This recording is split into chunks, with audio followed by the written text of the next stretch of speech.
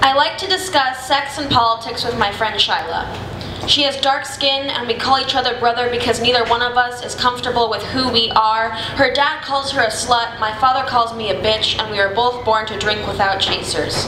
Granted, our situations are different. She is black, and while that may not seem reason for anything, being a black woman in America is a loaded gun. They have been clogging our ears like cotton gauze, white that obstructs all infection, but she is not a disease or lead paint. She is a soldier marching to the beat of someone else's drum, raising a flag that is anything but white.